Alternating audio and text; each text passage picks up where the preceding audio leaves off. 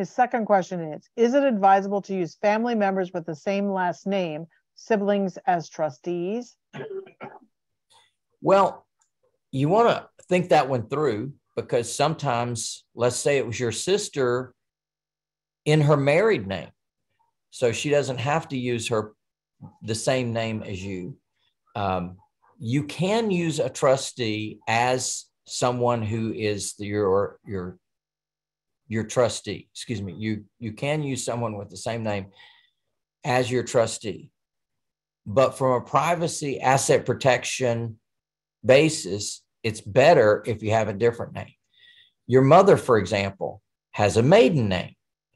Through using our affidavit of name, she could be your trustee in her maiden name, your sister in her married name, your daughter in her married name. So there's other people in the family that might show up as people you could use.